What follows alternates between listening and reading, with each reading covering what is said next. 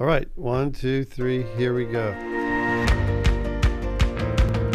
All right, we're here today with Kent Nottingham from Calvary Chapel, Tallahassee. Kent was our guest speaker today. It's the summer of 2021, and Kent shared a great message from Psalm 139 about the Lord knowing us and us knowing him, or something like that, right? Right, something like that. I was listening. Amazing platypus illustration. Yeah. But I've known Kent for a long, long time. And I think first time we met was on a trip to Israel. It's about 5 of us going there. But you came to Tallahassee from Las Vegas. Correct. So tell us a little bit about that. I mean, how does a guy who was one time was working in the gaming industry make his way to be a long-term faithful pastor in the capital city of Florida? That's a pretty amazing story. Well, lucky maybe, I guess. I don't know. No, the interesting thing is, yes, I was in Las Vegas, and after I left the gaming industry, the casino, I went on staff at the Calvary Chapel in Las Vegas. Okay. And they hired me really specifically to be the administrator of the Christian school. They had a school from kindergarten all the way through 12th grade. And so that was my main function there, to administrate the Christian school. And so that's what I did. But after about 3 years, I really felt that call to leave. Yeah. And it really happened because of we did a corporate fast at our church, and like a 3-day fast, praying over some things. And so Debbie and I prayed and fasted. And then at the end of the fast, which was on a Sunday, that next Monday we were at the office, and one of the gals that counts the money there had a little card into my box, my mailbox, with 4 scripture verses on there. And the scripture verse says, you know, the Holy Spirit will be with you. You are to leave. You are to go. And it's like, and I just took it home. I go, Connie left this in my box for me. What do you think? She looked at it. She goes, we're out of here. And that, so it was confirmation for her without me saying anything. Gee. So we just started praying, where are we going to go? And so we prayed. I thought it was Tucson, and we're kind of gearing up to go to Tucson, Arizona. And then all of a sudden we heard that Raul Reese guy came out there and started a Calvary Chapel there. So, okay, so they're already doing the work there. So that was off the books. And then we began to pray, and I have a good friend named John Michaels, who's my mentor. And he graduated from Florida State University, and he was there in Las Vegas working the Nevada test site and on staff there at the Calvary Chapel. And he kind of put the hint of Tallahassee in. He was a nice little community. I go, okay, I thought about it for a second. And so at the pastor's conference, I go up to this back wall, and there's a big giant map of the United States. And back at Chuck Smith's church. Smith's church. There was a big giant map of the United States with all these push pins where Chuck's on the radio in all these different cities and places like that. And so when John planted Tallahassee in mind, I looked at Tallahassee, and there was 3 push pins right there. And I go, well, look, people really like this style of ministry, the Calvary Chapel. And I thought, this is great. We're going. We didn't know anybody. We packed up, Debbie and I, 2 kids, 1 6, 1 3. Wow. We just come out to Tallahassee, and we go to the radio stations, and we find out that Chuck had not been on the air in a couple of those stations in 2 or 3 or 4 years. And the other one, he's getting ready to pull himself off because he was having no support there. So that's what got us to Tallahassee. 3 unupdated push pins. Gotta use anything. Yeah, he used anything. So that's how we ended up being in Tallahassee. Incredible. So when you got to Tallahassee and found out the push pins were not updated, how do you start? I mean, I have a little different story. I started in my hometown, so I kind of knew people, but you start in a totally foreign environment where you really aren't known and don't know anyone. So what's the first step? What does a guy like you do? You know, for me, I really embrace that. I go, I'm not going to ride on Chuck Smith's coattail. I'm going to be here, my own integrity, on everything. So I really embrace that. And I didn't want to, as Paul said, not to lay on another man's foundation. Sure. So I didn't want to go somewhere where there was already a Calvary Chapel. Yeah. I wanted to go to some place that there was nothing like that kind of work. So I embraced it all. And, and so we're here.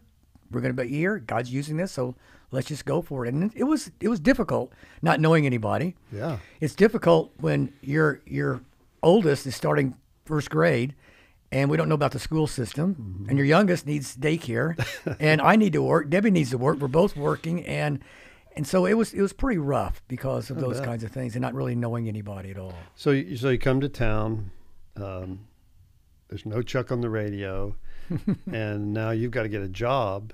Right. And so obviously you and Debbie get some kind of employment. Correct. And where do you start the church? How does that happen? Is it a Bible study in your home? I mean, who do you invite? Is people from work, or do you go to another church and to get fed? What do you do? Well, what we did was that we rented at a hotel, a little conference room Right. at a hotel, and we had a Thursday night Bible study because Chuck used to do Thursday night Bible study. So let's do Thursday night. People who go on a Wednesday or a Sunday, maybe they'll come and visit us on a Thursday. So we started doing a Thursday night Bible study there. And after about, I would say 1 month, we went ahead and decided, let's go ahead and start a Sunday morning. Wow. And so we started looking around, and we found there was a movie theater in town that two churches were already meeting in that movie theater, but they still had a section that was open. Right. So I went and talked to the manager and said, we'd like to start a church here. They go, okay, you can do that. On Sunday morning, got two other churches in here. I go, that's fine. And they go, okay. I go, how much is it? And they go, $75 a month. And it's on a handshake. That's and so pretty cheap. It's pretty cheap. And so, we got electricity. We had everything there. All the popcorn that you can eat, But so we started there. And after about 2 or 3 weeks in that hotel room, actually our money was running out. And we just really couldn't afford to do that any longer on Thursday night. So we moved Thursday night into our home. And then we had the movie theater for $75 a month. And, this was all affordable. We could do this and actually have two services going. Wow. And so, okay, so you met in the home and the movie theater. Correct, yes. So if people didn't like what was going on in this theater or this theater, they came down to your theater. Yeah, it was pretty challenging because I bet. the people would come in and you got those movie theater billboards and Freddy Cougar was really popular. So we had to put a sheet over Freddy Cougar, so the kids wouldn't get scared or anything like that. So it was kind of challenging, yes. So did you do worship? Or are you a music guy? Oh. How did that happen? Oh, that's a good question. Yeah, I did music. Debbie and I both did the music. Oh boy. I could play guitar. I knew a few chords, and I knew some of the worship songs are really easy, like a 3-chord progression. So it was very simple. And so we just started. Neither one of us could sing. Oh, we were horrible. But we tried. We practiced. And Debbie actually took voice lessons in Tallahassee to try to get better.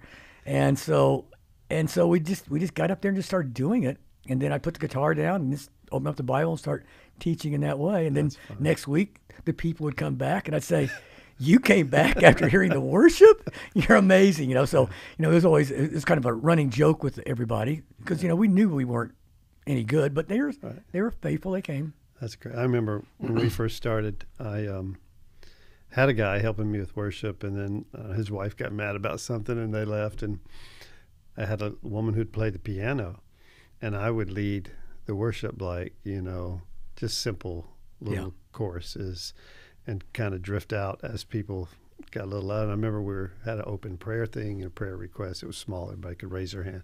My own mom said, "Let's pray for a worship leader." That's when I knew it was pretty bad. Yeah. But those early days, there's a lot going on. You're raising your kids. You're trying to build the church. It's just an enormous amount of work. You look back on it and you go, "Wow, that's crazy." And so now you've been there how long in Tallahassee? We've been there next month in July. It'll be 35 years we have been there. Came in 1986. July 3rd was our first Thursday night service in 1986. So what do you think about this? You've been about the Calvary Chapel style of ministry, from the very beginning of your ministry.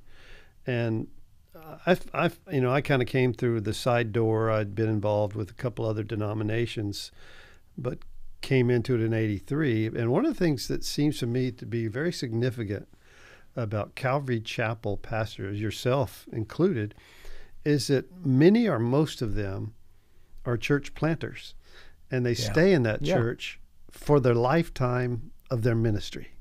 So that's something you have done. And what do you think the pros and cons are of something like that? That's a good question, John. I think the pros to that is the struggle in starting it, and it finally gets going. And for me to leave that after all the struggles, I go, God's really got to call me out of here. Right. I mean, I got to have the same peace that I had to come out here to start the church. I got to have that same peace if I'm going to leave the church. And I never had that. So, it's just, and I go, I don't know if I ever want to have that to leave, because, this was hard work. It's going now. It's really great. And so that was a pro. The con of it all is that when we started Calvary Chapel in Tallahassee, we were the first contemporary church in Tallahassee. Yeah, and so we were automatically marked as a cult right off the bat. Yeah. And so, we had the guitars, the drums, once we started getting worship happening, and dressed, you didn't have to dress. No, that's kind of mainstream now. It's not a big deal. Right. But back then it was a big deal, and people were not coming out because they just, thought we were just so out there. Isn't that amazing? I mean, we had a similar situation where we were kind of off the beaten track in the location that we're in. And we were also 83, kind of the contemporary. Yeah. We were known as the surfer church. That's just a bunch of surfers down there. They're not really serious. But now they're a Calvary Chapel-like church is on every Absolutely. corner. But I remember coming to my first Calvary Chapel and listening to the music and thought, wow, you can do this in church? I'd only heard organ music and pianos. I'd never heard guitars and drums. And yeah, that's the same with me. I grew up in a Methodist church when I went to church, and it's just the organ, piano, drums, guitar. Can you do that? Well, they're doing it. I know. So one of the distinctives of a Calvary Chapel is obviously the expository style of teaching, verse by verse, chapter by chapter. So what are you teaching right now? I mean, I'm sure you're teaching something in your church that's probably similar to that, or maybe you're taking the summer off for a topical. Where are you at right now in the scripture? Right now, I'm in Ephesians, and doing it verse by verse on Sunday morning. I still do that, but I also branch off and do topicals a lot more than I used to at the very beginning. Right. And now I kind of float with different books of the Bible, and I feel like God put something on me. After, I've been through the Bible 2 times, and after I went through it the second time, I go, I'm going to do something different as I go through the Bible and do verse by verse, and more topicals, more series kinds of things. And so it's been really, really good. I think the church really likes that, but they really like when we get back into the Word and really do kind of more of a pretty in-depth kind of thing on Sunday morning, which I never did that on Sunday morning like I did on Wednesday night. So now do that on Sunday morning. It's been really good. So we're here on the beach. You're in Tallahassee, which is a little more inland. So when you guys do, I know you believe in baptism by immersion.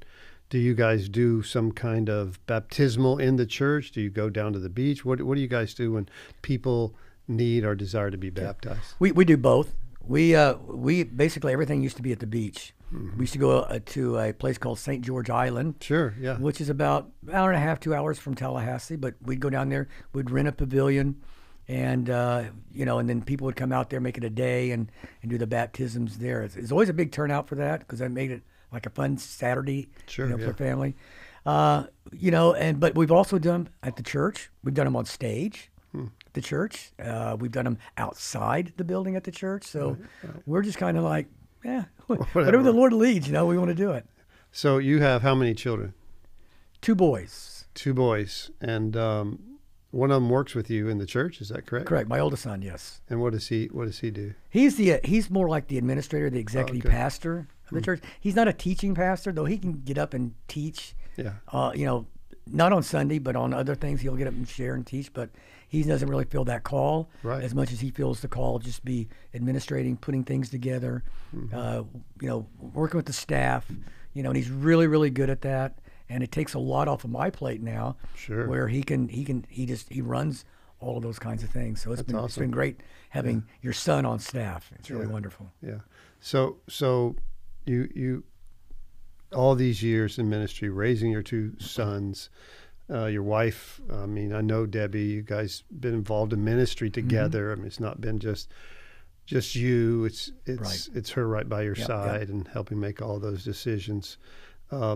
Is there a part of your ministry you can think of and say, this is the greatest part of ministry. This is the difficult part of ministry. I mean, we all have certain things we maybe are better at, or less better at, or however you want to say it, and we tend to gravitate toward certain things in ministry, and some things come easy, some things don't. Do you mean the best and the worst? Yeah, the best and the worst. Yeah, the best and the worst. Well, the best, the best for me in ministry is that with so many years under my belt with this, it's a lot easier.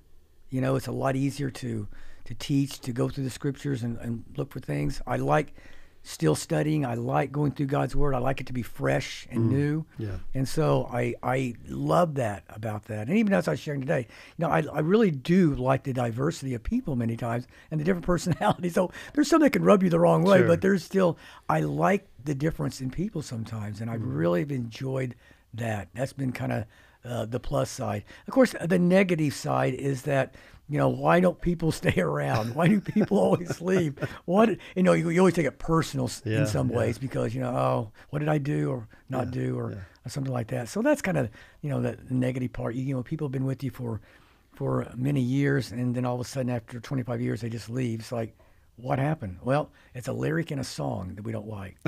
I go, really? After 25 years, a lyric in a song, you don't, and I go, why? That's the sad part to me is like, why? So you got to kind of get used to that. That's just the way it works. But that's, to me, that's the downside. Just sometimes people not staying committed and staying with you and really traveling with you and and tracking with you. So yeah, the hard part is relationship disappointment sometimes. Yes, Where it people is. you think, oh yeah, they're here, and then all of a sudden you hear they're not here. And I would agree with you. The being able to, I mean, what a great privilege it is to be able to sort of be set aside in your life to study the Bible and teach it, and see the Bible have its impact on people over the years. And we all have our sort of prodigal sons in our world that drift off. And, so how would you say your wife has been a part of your ministry? Tell us a little bit about that. I could have never done it without my wife. I can tell you that right now. I would have never lasted without her. She is a great help, and she is a help to me. I mean, she is supports me 100%, but also will not be afraid to say something to me, at all. That she doesn't think maybe we need to think about or work on or something that needs to change maybe someplace. She'll be very vocal about that and let me know that, which I appreciate that. Sure. I mean, at least I know she's not at the time, but you appreciate it. not at the time, but at least I know somebody's honest with me and Right, and will talk to me and tell me these things. So that's she's done so much for the ministry, and she is so well liked with so many people in the church. She is so well liked, and she works hard. And if something comes up and you need somebody to jump in there, she's the first one. That's awesome. She'll jump back in there. She'll do it. She'll be more than happy to do it. And so she's always that willing person, no matter what it is, to always just jump in there and take care of business for the church. So, like cool. her and I always said, nobody's going to love this church as much as you and I love the church. That's true. And nobody's going to really be behind it as much as you and I are going to be behind it. So we just had to accept, that's just the way life is. And for some reason you expect that, though. You think people will be just as invested as you are. And You do. Just as excited as you are. Then you find out they're not even showing up for this. Are You're you not kidding sure- me? yeah. Yeah, that's true. My wife and I went through that. And, I having probably been in the ministry the same kind of amount of time, my wife has always been very honest as well. And I remember one time she said, I used to want to discuss all these issues before John would go off to church. And she said, I realized those are not the times, to have a fight before service starts or something. But yeah, she's always been willing to jump in and give discernment sometimes when I didn't see it.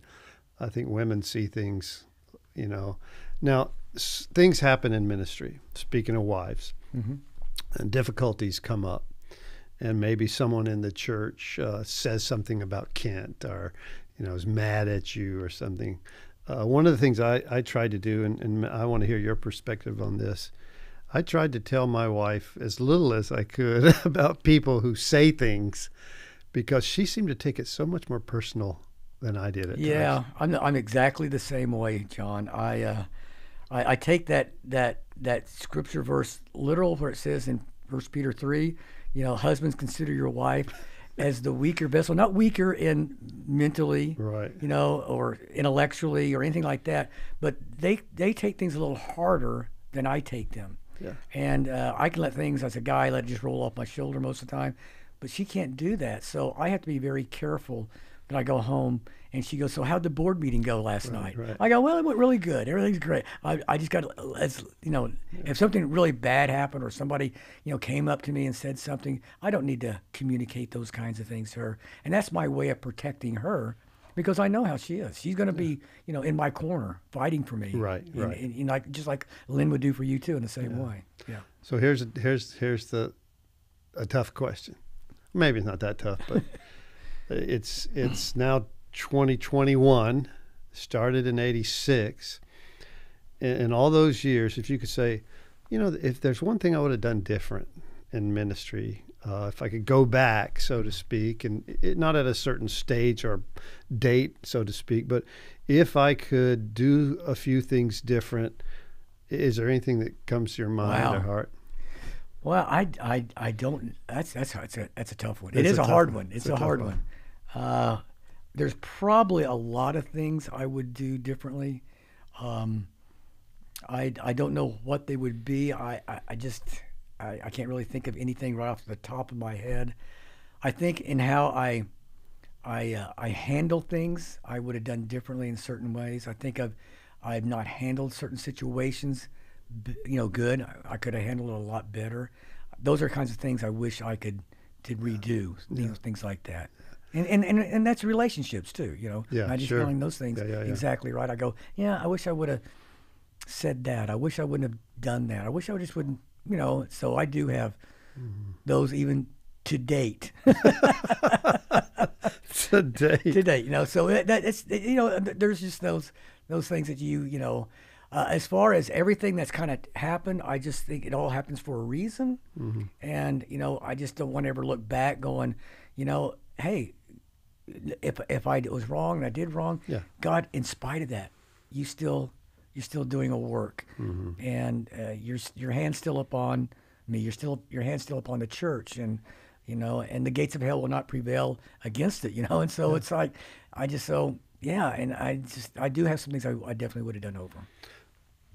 So definitely a better life experience than staying in the gaming industry in Las Vegas, right? Yeah, it was so easy for me to. I got to tell you the story, because when I was leaving the casino, I was the golden boy. I was the guy that college educated, and Las Vegas wanted to change their view, and the house that I worked in, were grooming me, and they were.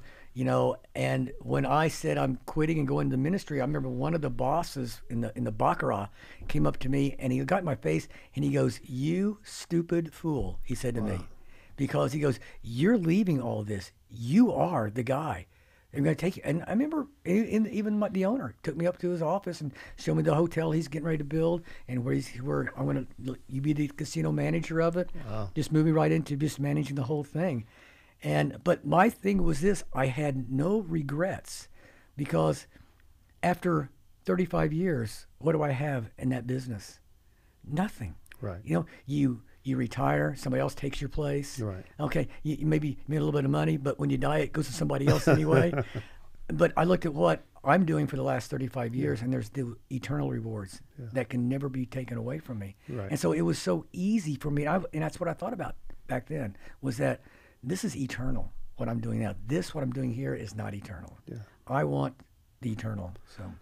So the greatest thing about what you do, what we get to do, is that we get to invest in the lives of people and the difference. I mean, I noticed today after you speaking, a lady from our church came up to you and was expressing her her thanks for her daughter lived in your area and Yeah. lost a child, and you were able to help her and connect her with another family. I mean, you probably wouldn't have done that much in the casino. No, no, and it was so refreshing today. That was 11 years ago, and she came up to tell me the story and where everybody's at right now, and it's like, gosh, you just made my day Yeah. by telling me that. That's so good to hear about your family. Yeah, those kinds of things, make it all worthwhile. You'll get a email from somebody from long ago that tells you, oh, you don't know how much you impacted my life and all that Yeah. kind of stuff. And, that makes it all worthwhile. It does. I mean, you've got the ups and downs, ins and outs, and all the difficulties that come with it. But in the long term, you look back and you kind of say, I don't have any regrets, really. I was able to do this and got to do it. Yeah. For a Yeah. long, long time, and the Lord actually even blessed it. Yeah, God allowed us to be able to touch lives. Yeah. And, and it's like, that's so great. We think about so many people out there right now that, that the Lord's allowed me to touch their life that don't say anything to me or Right. communicate, but, they're out there. Yeah.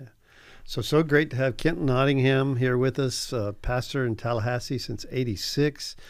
Married, got two grown children. Right? Do you have grandchildren? I have 4 I grandchildren. have 4 grandchildren now. What are the ages of those? Well, my oldest son has a boy and a girl. My youngest son has a girl and a boy. Okay. And And what's so the ages go all the way from 10 to 5. cool? So that's got to be fun for you and Deb. We love it. Absolutely. Great.